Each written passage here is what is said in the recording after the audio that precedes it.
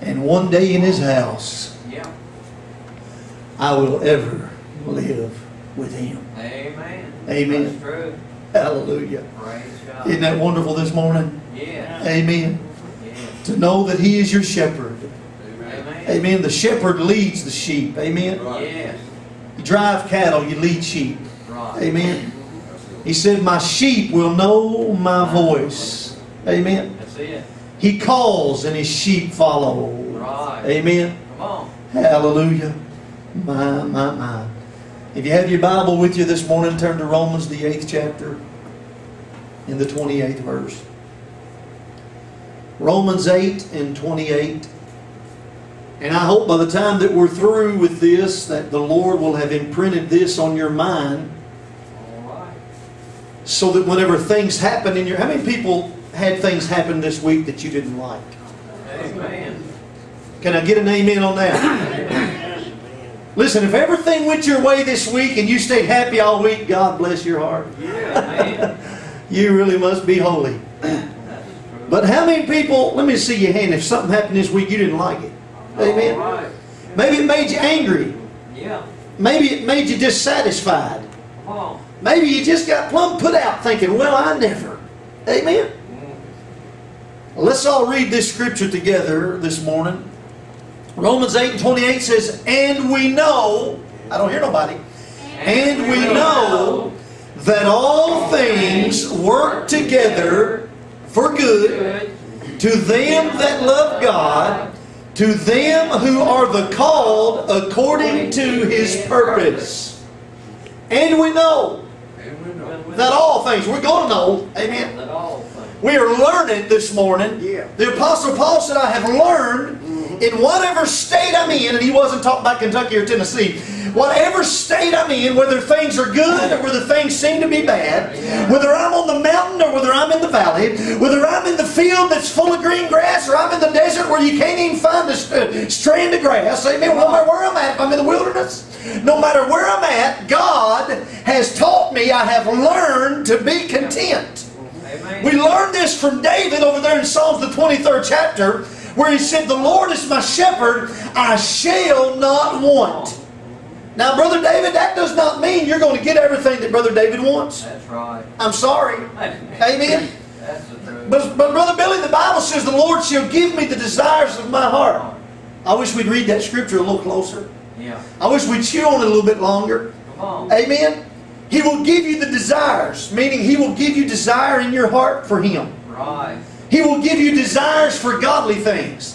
He will give you desires for... See, the Bible says you have not because you ask not. And it says you have not because you ask amiss. Amen. So you can consume it upon your own lust. Amen.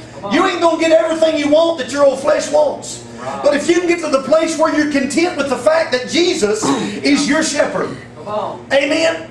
He will be sufficient and enough. Amen. Hallelujah. Don't mean I'll get everything that my flesh desires. It just means that He's my shepherd.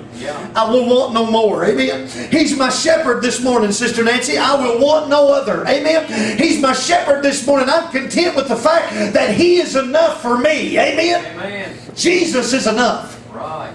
Say, but yeah, I got to have more. Well, then you ain't got what I got. Because when He came in, amen, I realized that He is more than enough. Amen. He's my fountain in the midst of the wilderness. Amen. He's my bread when I'm hungry. He's my breath when I need to breathe. He's the beat of my heart this morning. The Lord is my shepherd and I shall not want for no other. He is God and besides Him there is no other. Amen. Come on. The Lord is my shepherd. Amen. And all things work together for good to them that love God, that called according to His purpose. Right. We've been trying to learn that. Amen. Amen. Come on. Now I want to ask you another question about the things you went through this week. Yeah. Maybe something happened and things didn't go exactly like you wanted it. Maybe somebody, crossed your path that did you wrong. All right.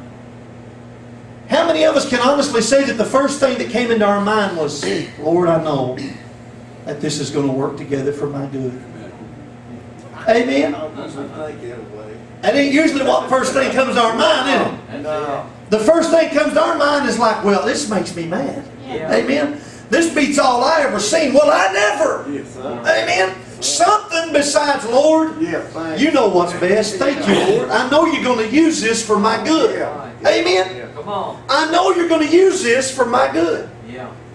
I ain't going to ask you to raise your hand and tell me, because I don't know if any of us thought that first thing this week. Amen. Amen. Hallelujah. But we can get to that place. Amen. It's not impossible today to get to the place whenever things hit and the storm's raging, that the first thing that comes to your mind is, hey, Right. I've been here before. Yeah. I remember how God used this before for my good. I ain't no stranger to the valley. Amen. I've been here before, and I know that my shepherd is Lord of the valley. I know that He's going to work it for my good.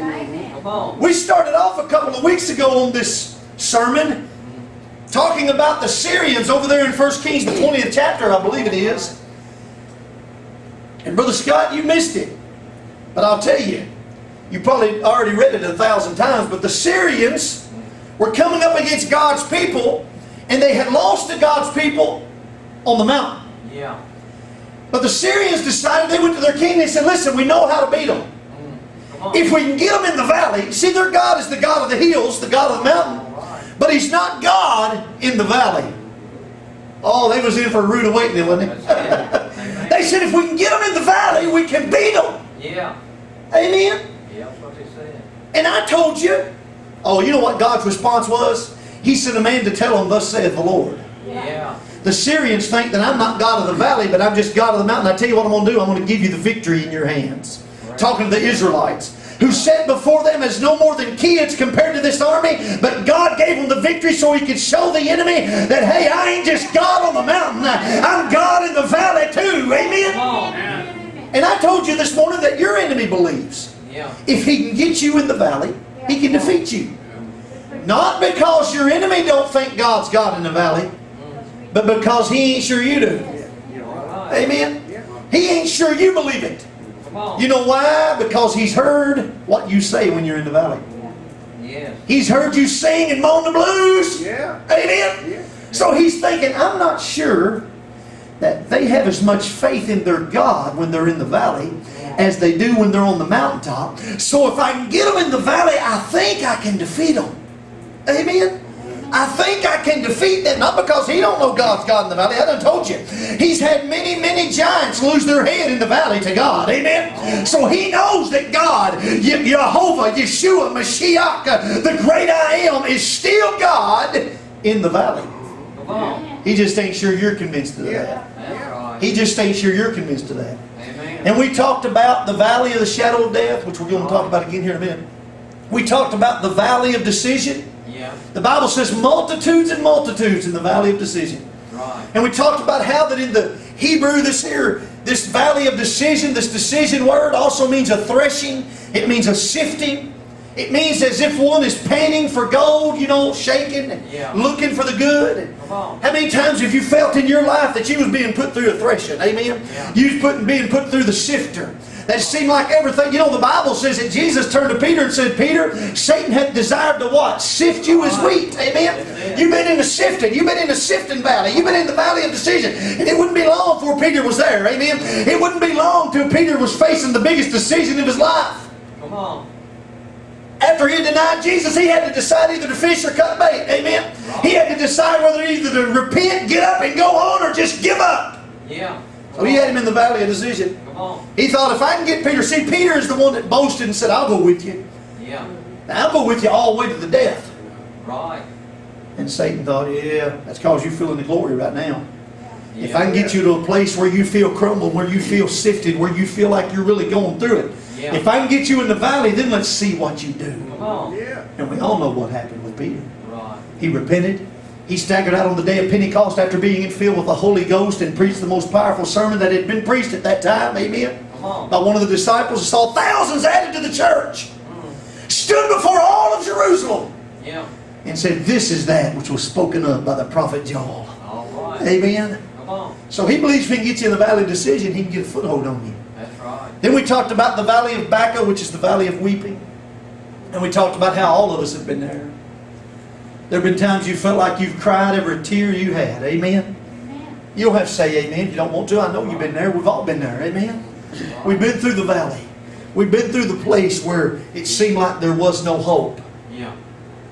Have you been there before? Amen. Do you see now how that there was hope? Amen. Because God brought you through. When Sister Nancy's talking about seeing the light at the end of the tunnel, I couldn't help but think of something funny that Brother Billy Frizzell told me once. You know, some things stick in your mind you never forget, and some things you can't remember from one day to the next. Yeah. Brother Billy Frizzell said, I see the light at the end of the tunnel. Oh. Lord, I hope it ain't a train. Amen. Sometimes you feel like that. Amen. Yeah. One thing, what is going to happen next? Have you ever thought that? Yeah. Amen. Amen. Can I get down to where we live this morning? Have you ever thought what in the world's going to happen next? Amen. Everything's breaking. Everything's going bad. Every bill's due. Amen. I don't have no money. I'm too sick to work. I don't know what's going to happen. Amen. Come on.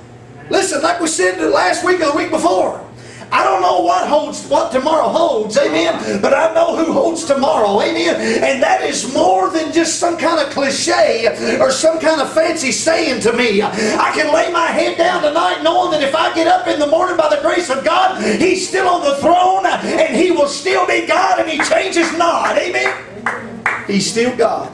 True. And if He worked all things together for the good of those that we read about in the Bible, yeah, He will work all things together for you today, for your good. That's right. Amen.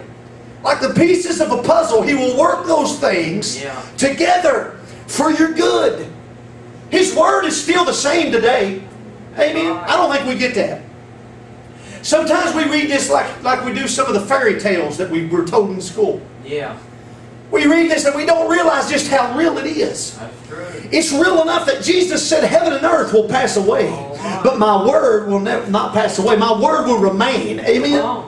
Heaven and earth, this earth that you see it as it is, will pass away, but God's word will still be here. Amen. Heaven that we talk about going to, you're not really going to live forever in that heaven because that heaven's going to pass away. John said, I saw a new heaven and a new earth coming down from God. Amen? Yeah. He saw a new heaven and a new earth. For the old heaven and the old earth had passed away. All right. That's in Revelations. Amen? Come on. So see, heaven and earth is going to pass away. All right. But God's word is forevermore true. Come on. Amen? We talked about the valley of Ono. Come on. The valley of compromise. Right. Amen. We talked last week about the valley of dry bones. Do you remember that? Yes. Hallelujah. And many times we felt like we've been there. Amen. We felt like there was no moisture.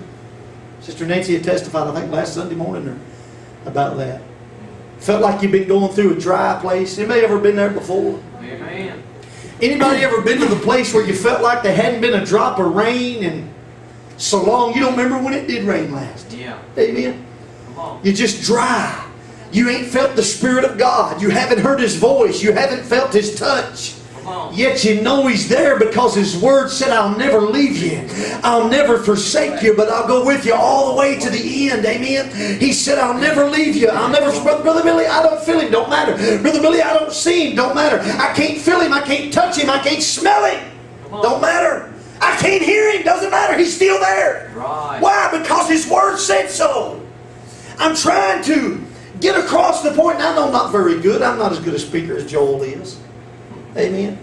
I don't speak as eloquent as Billy Graham, but I can speak good enough this morning to tell you that Romans 8 and 28 is as plain as the nose on your face when it says that all things work together for your good. Amen. Do you love the Lord this morning? Are you called according to His purpose? Then that means everything. Well, Brother Billy, just the good. No, everything. Well, no, everything works